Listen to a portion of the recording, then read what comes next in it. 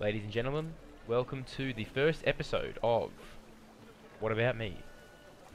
In this episode, I'll be doing The Witcher 3, but before we get into that, since this is the first episode, let me explain what About Me series is about.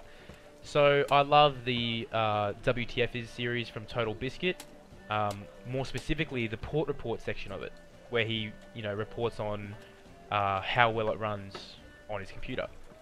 I love how it's presented. I love how it shows the stats in the corners of the screen. It's just good, good quality.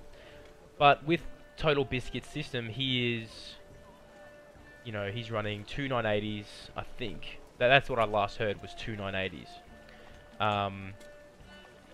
SLI, so that's pretty hectic. i7 processor, it's just really good PC. So I was thinking, how about, because I've just built a budget PC, you should be able to see a few of the specs listed in the top right, but it's obviously not too detailed, but I just have it there anyway. So it's an i3 6100 processor clocked at 3.7 GHz, dual core. It's a GTX 960 4GB edition, mini ITX size, so I guess that doesn't make too much of a difference, the size of the GPU, but I'm just letting you know what it is. 8 gigs of 3000 MHz RAM, DDR4, a Gigabyte Z170 Gaming 5 motherboard, Samsung 850 250 gig SSD, and yeah, terabyte hard drive, but who cares. So those are my specs, and yeah, I would call it mid-range PCs. The entire list of parts, so like for my computer, it cost me $1,100 in pure parts. That's excluding the cost of Windows 10, and that's also excluding the cost of shipping. So altogether, it was about 13 to 1500 AUD. The reason I say 13 to 15 is because I already had keyboard, mouse, monitor, and sound system. So it was 1300 purely for the computer, including Windows 10, mailing. But yeah, like I said, 1100 AUD in pure parts. So I wanted to make this series to cater to the people who run on mid-end PCs or even lower end. So yeah, here we go. So, Witcher 3, beautiful looking game. At the moment, the settings I'm currently running is the ones that are optimized by GeForce Experience. So let's just check it here. So all hairworks is off. I like to run borderless window because I like alt tabbing.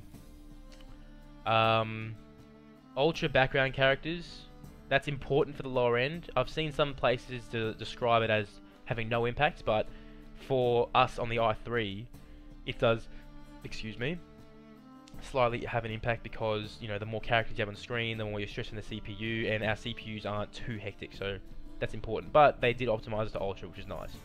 Medium shadows, high terrains, low waters, ultra grass density, high textures, which, it looks fairly nice. Originally this was on low, the foliage visibility, but I don't like how they opted it to low, so I just bumped it one up to medium. This is one of the biggest performance killers of this game though, so if you're on a lower end, I wouldn't probably go higher than medium. Low obviously grants you more performance, but it looks shit, so I'm not doing that. Detail ultras, yep. Post-processing, so I don't like blurs. I'm not a big fan. Turn them off. Anti-aliasing is nice. I'm not sure what form of anti-aliasing that this game uses, but either way. Blooms, yeah. Sharpening. I find that the extremes of both of these, like the off and the high, they both just don't look right. When it's off, it looks too blurry. When it's high, things just look unrealistically sharp. I mean, it looks so. Maybe obviously that's just subjective. That's just my opinion, but I don't like it high. I keep it on low. Don't think it has an impact on FPS though. I don't run ambient occlusion because that's just how they set it. Obviously, I would put on HBR Plus if the performance granted me. And obviously all these on. Not obviously, but this is what the GeForce Experience has opted me to put it on. So let's have a bit of a run around, shall we? Got the music down pretty low for now, just so you can see everyone. But yeah, so let's look at the stats in the top left, right? 99% GPU usage, that's always good. Means we're maxing out GPU, means we're not, no performance to waste. You'll usually see these, 99% to 100% in AAA titles. Witcher 3. Crap, what else do I play? I actually don't play much else right now, eh? Been playing a lot of Witcher 3 lately. But yeah, when you're playing more of an indie game, you know, you won't tend to get that level of performance. So let's look underneath that at the memory tab. So I've got my memory clocked at 3,506, which is effectively 7,012, I believe, because it doubles. Now you can see at these settings, I'm using about 1,800 megabytes of VRAM. Now this is good because it means that if you're running a 2GB card, you're not going to be running into issues regarding VRAM, like, what's the word? Excessive VRAM usage. And I hate, some games are very violent with their excessive VRAM usage. On my old build, I had a 3GB card and I used to play Shadow of Mordor. And there were so many artifacts it was unplayable, like the whole screen was flashing, it was ridiculous. So this is good for people with 2GB cards. Even if you've got a 960 that's a 2GB version, that's good too. But remember, this is what was optimized, so I can't tell you for Ultra, but we'll do those tests later on the video. CPU, now I don't have all my 4 threads listed, but it's currently sitting at about 80% CPU usage. And the temps are about 74 degrees, which is not so bad. RAM usage, 5.7 gigs, which is pretty good considering we're an 8GB build. 8 gigs is, you know, I found that when I've been using this MSI, I found that the 8 gigs is always, you know, supplied. It's never little enough. So the 8 gigs is good. And finally, we've got the frames at the bottom with the frame times next to it. So, just by looking at frames, and we've also got the frames in top right if you just want to, you know, purely just for the FPS. Running about 50, and this is pretty good considering where, like right now, we are in a city, so there are a lot of NPCs, and we do have a low-end CPU. 2 cores, 4 threads. This is not bad for that kind of CPU. And it's fairly smooth in the cities, not gonna lie, like it's fairly smooth. You get the occasional stutter, but it's not anything that's game-breaking. Well, not for me anyway. But yeah, so at the moment I'm pretty impressed. It's running at 1080p, and those settings that are listed. So let's run outside to, you know, out of the city.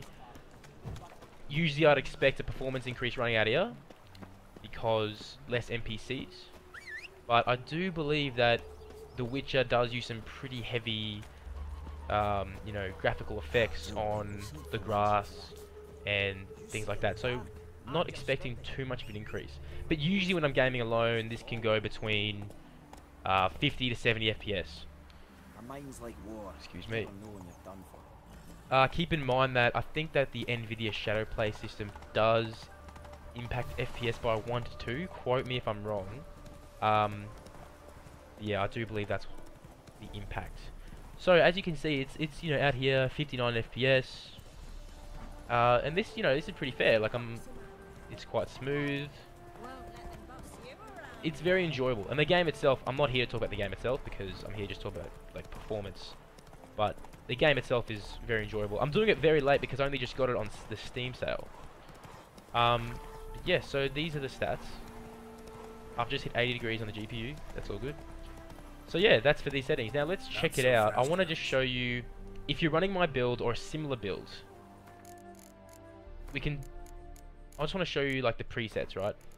So let's start with low. Everything's on low now. We'll put it low on the post-processing as well. Just preset because I don't have time to fiddle with each individual setting. But let's see the kind of performance we'd be expecting on the low setting. A big hit to graphical fidelity, I think. Things look more muddy. It still looks fine, like don't get me wrong, it's very beautiful game. But I'm not sure if you can tell, like when you have the draw distance or foliage distance, I forget what the name of the setting is. But can you see how everything's kind of like fading in about 5-10 meters in front of us? I don't like that.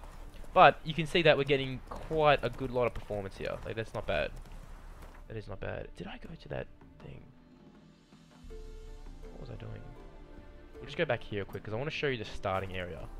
Because I think that place had some fairly good performance.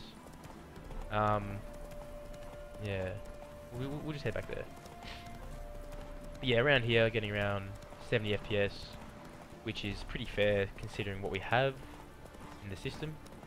I wouldn't call what I've got budget. I'd call it more, yeah, mid-end. Perhaps budget's not the right word.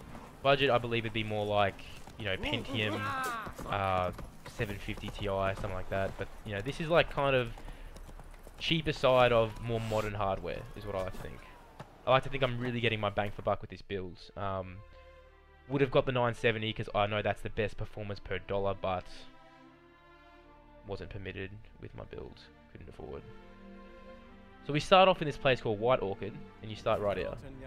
So let's go give this place a look. Something even more important happened in Zima. Geralt learned that Cirilla, his one-time ward, had returned from afar, and she was in danger. He was to find her at the Emperor's command and Yennefer's behest.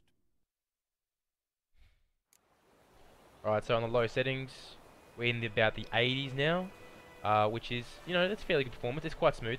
I do have a 144Hz monitor from my old build, because my old build was, I had a 780 Ti with an i7, so I was gaming pretty hard, and I kept the monitor.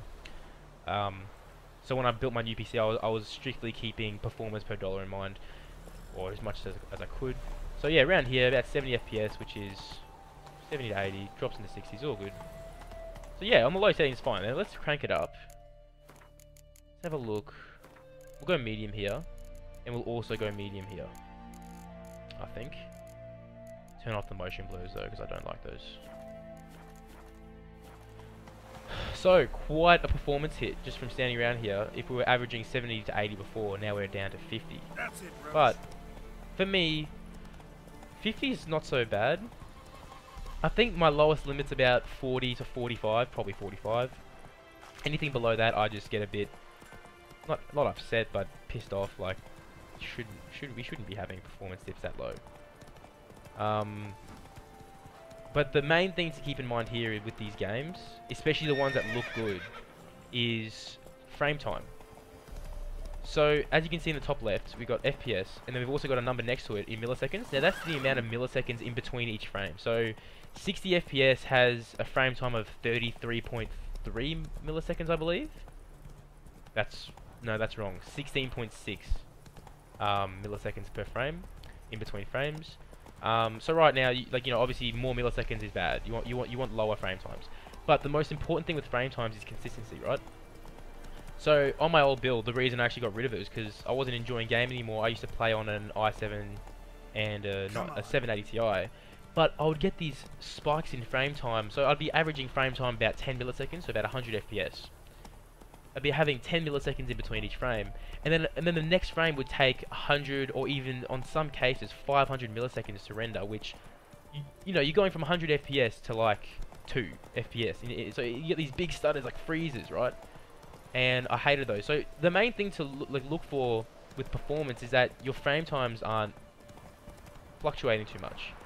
I know it's hard to look up there and spot if you have a spike, but you can usually feel it. Like when you're turning the mouse, you can usually feel if it's in uneven, frame times. So frame times, you want to keep an eye on those. So right now it's quite smooth with these settings, medium settings. Crank it up. No, not gameplay. Don't judge me for playing on the lowest difficulty, please. We'll go high. We'll give high a shot. Now this is what I started off playing when I first got the. I'll put post-processing on high as well, just to match. Now this is what I first started playing with before I optimized it with GeForce, but I didn't like the low frame rate. I wasn't too much of a big fan. Sorry, just got to turn off. I keep going there.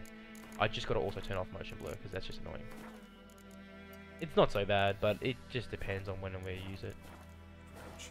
So if we look here, we've got quite an average level of performance, 36, 37 FPS. It's still surprisingly smooth, and when I say smooth, I mean the frame times. The frame times aren't fluctuating too much, so it's a smooth experience. A few stutters, but nothing hectic, and it does look quite good. I will give it that. Like it is quite a good-looking game, this one.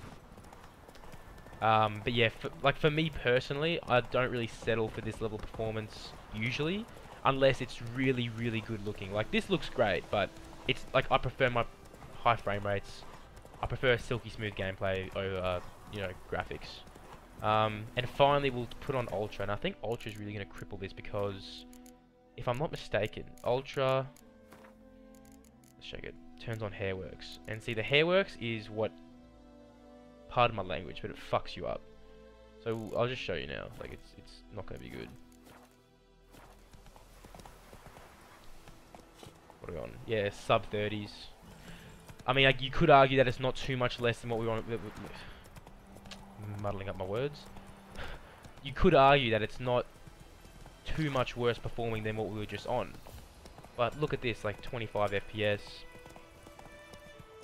If you're really a quality fanatic, I can't recommend this game. Like, I mean, and by quality fanatic, I mean you have to have the highest settings to enjoy it. I used to be like that. Like, if I wasn't running Ultra, I'd be like, what the hell? But now that I've got more of a low mid-end PC, I don't mind lowering the settings a bit. But yeah, this is as good as it looks. Come on now. 27, 30 frames. I mean, if it floats your boat, go for it. I just want to show you that again, but this time let's do it with... Why do I keep doing that? Hairworks off. Let's turn that off and see how we go. Because Hairworks is quite the performance killer. So yeah, we'll obviously, like, look at that. Another 10 to 12 FPS, depending on where we are. And honestly, look, Hairworks is cool, but it is nowhere near worth the cost, like the performance cost. Like, if you ask me, his hair there looks just fine. I think it's a technology that's well ahead of its time, because it's something that's focusing on something so little that takes up such a minimal real estate of your screen, yet has such a performance impact, which is why I don't like it. Like, yeah, it's cool, you can see Geralt's hair bouncing around, the horse's hair looks nice. Sometimes I feel like it looks a bit like too realistic. Too realistic? That's not a fucking word.